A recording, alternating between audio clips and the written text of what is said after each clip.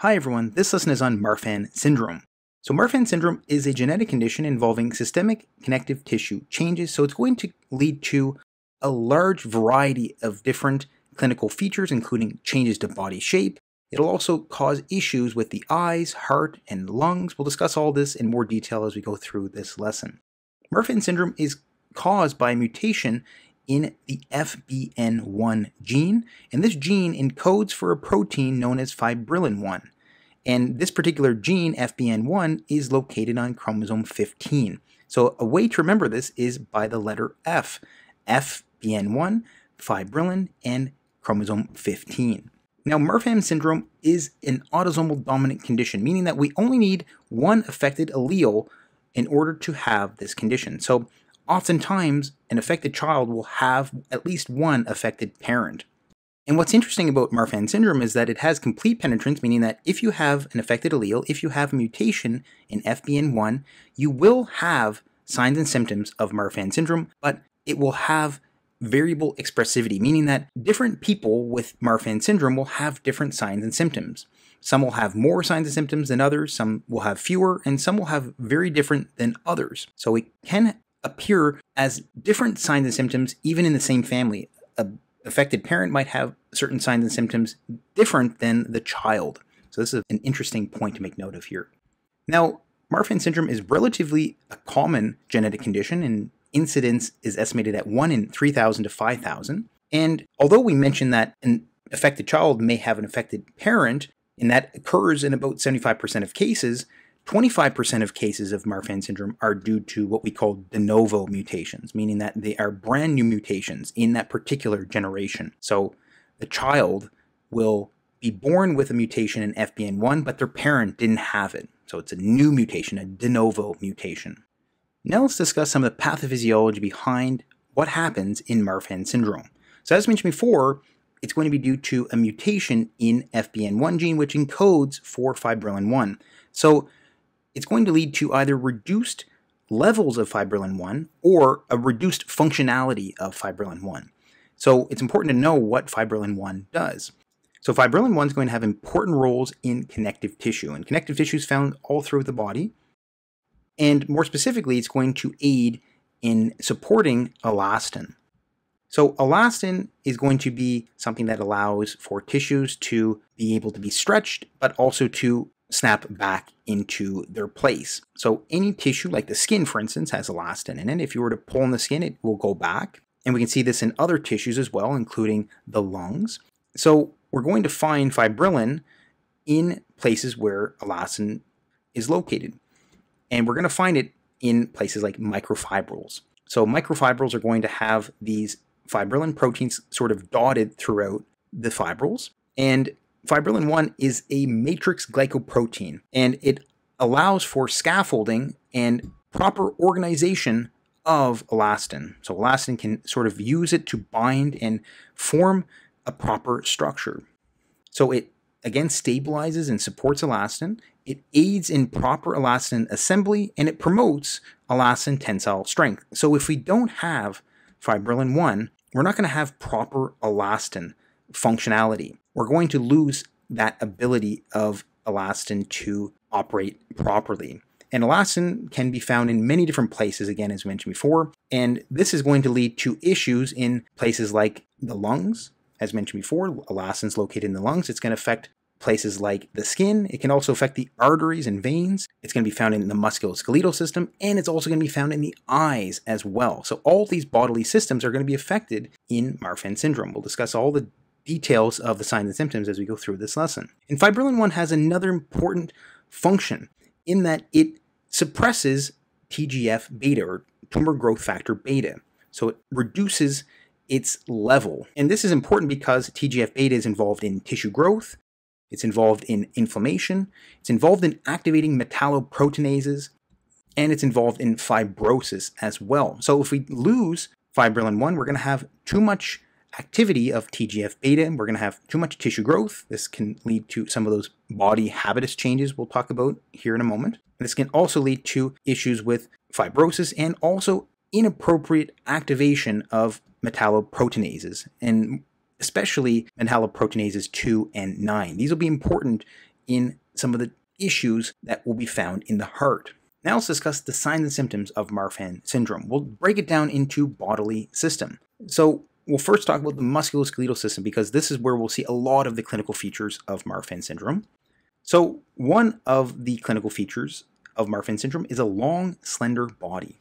So this is termed as a Marfan body habitus. So we'll see very tall individuals, very thin, and we'll also see long arms and long legs as well. And it's often going to be long arms to trunk length. So the arms will be very long and they will reach even far beyond the trunk.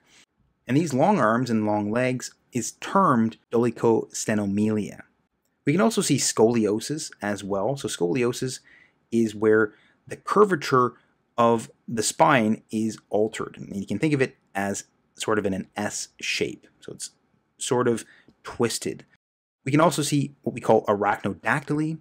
So arachnodactyly is actually long fingers, very long fingers, and we can also see long toes as well. So this is going to be something we can often see in patients with Marfan syndrome.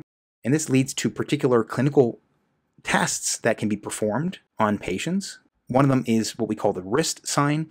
So if you were to have a patient that you suspect has Marfan syndrome and they were to use their opposing hand and sort of wrap it around their opposite wrist, the wrist sign is when they can easily overlap their fifth finger, their pinky finger, with their thumb on the opposite hand or the opposite wrist. So that would be the wrist sign. And we can also see what we call the thumb sign as well. So normally if a patient were to make a fist with their thumb inside their fingers, there's no overlap or there's no time when the thumb is sticking out. But in Marfan syndrome, because their fingers are so long, they can have their thumb actually sticking out here.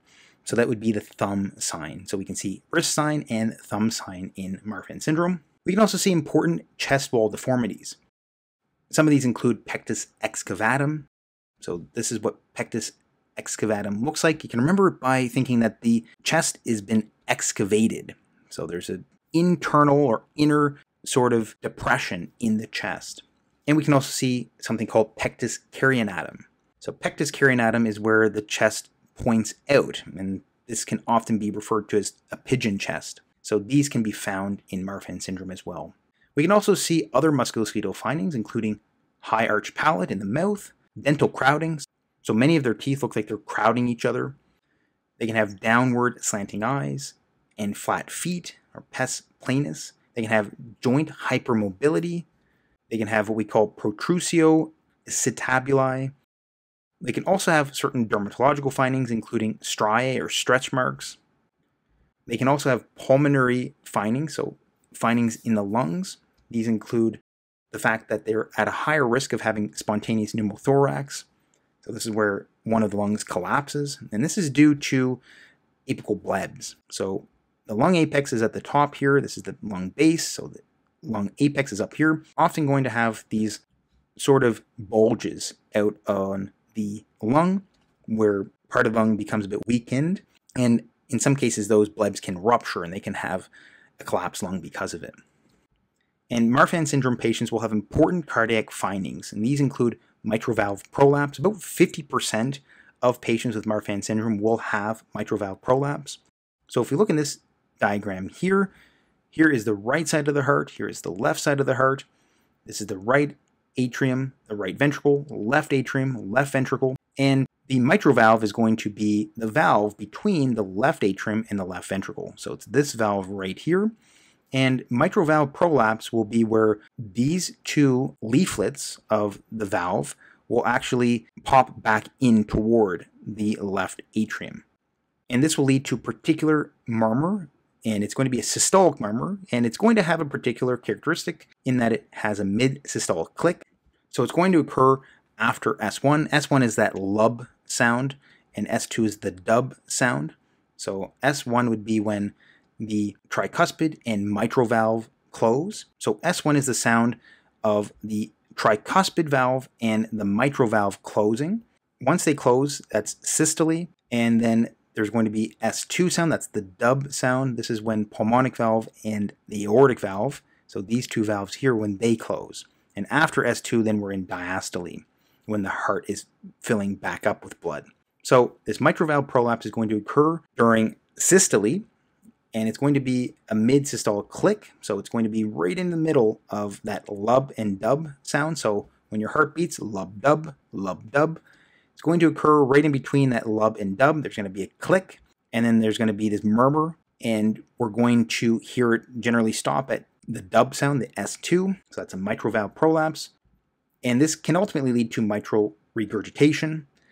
Aortic regurgitation can also occur as well, so here's the aortic valve. So this is where the left ventricle is pumping blood, it pumps it through the aortic valve into the aorta, and what's supposed to happen is the aortic valve is supposed to close, so blood doesn't flow back into the left ventricle, but in aortic regurgitation, there can be some blood that actually flows back into the left ventricle. So this can lead to an early diastolic murmur. So it's going to occur right around the time where you hear that dub sound, that S2 sound. So again, that's when the pulmonic and aortic valves close. We're going to get the murmur, the aortic regurgitation murmur, occurring right around that time. So that is going to be something that can also be found in Marfan syndrome as well. And this is often going to be described as a high-pitched blowing murmur. Importantly, we can also see aortic root dilatation in Marfan syndrome. So the aortic root, so right in around this area here, starts to increase in size. It gets dilated, again, because of changes to the structure of elastin and other surrounding structures. So we can get dilatation of the aortic root or the aorta. We can also get an aortic aneurysm, and then we can also have increased risk of aortic dissection, where there's essentially a break, a full thickness break through the aortic wall, and that's basically where the aorta becomes dissected. So that can be a risk for Marfan syndrome patients, and this is often what will lead to lethality in patients with Marfan syndrome, especially ones that are not treated.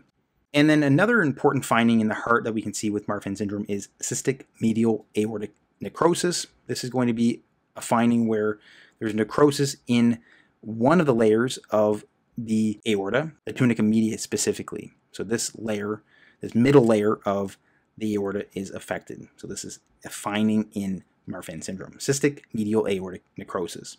And we can also find important ophthalmological or eye findings in Marfan syndrome as well. Marfan syndrome patients are at a higher risk for having early cataracts. They are also at a higher risk for having myopia or having nearsightedness. They're also at a higher risk for having retinal detachment. So this is where the retina essentially detaches from the back of the eye. And when this happens, there can be flashes of light, there can be floaters all of a sudden. So this can be potential findings in Marfan syndrome. And then another important finding is lens dislocation.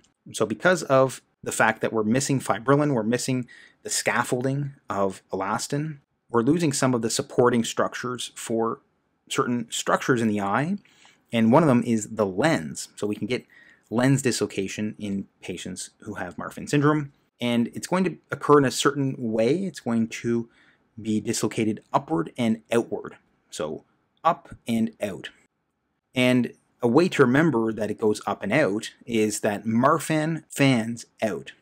So that's a way to remember that there is this lens dislocation.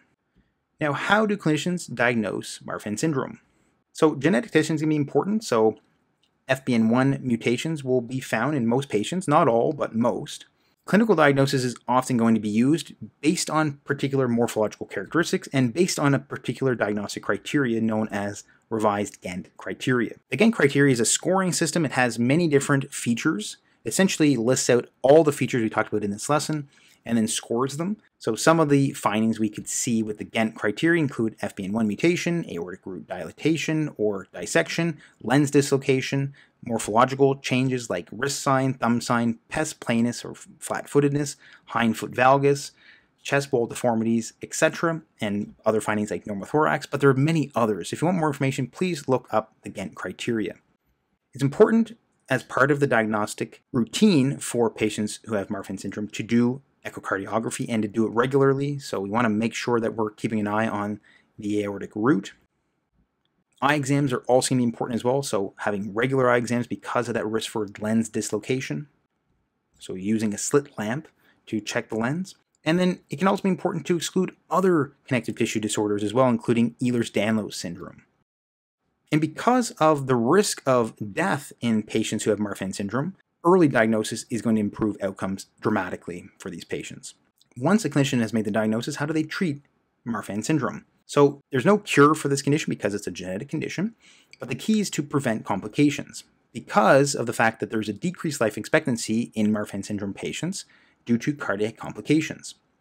Again, some of those include that risk of aortic dissection. That can be a very important risk for patients who have Marfan syndrome, and it's going to be especially important in those who are not diagnosed and treated. So there's going to be certain things we can do to lower the risk of cardiovascular complications. These include avoidance of vigorous exercise in these patients. Beta blockers are important as well. These reduce the risk of cardiac complications.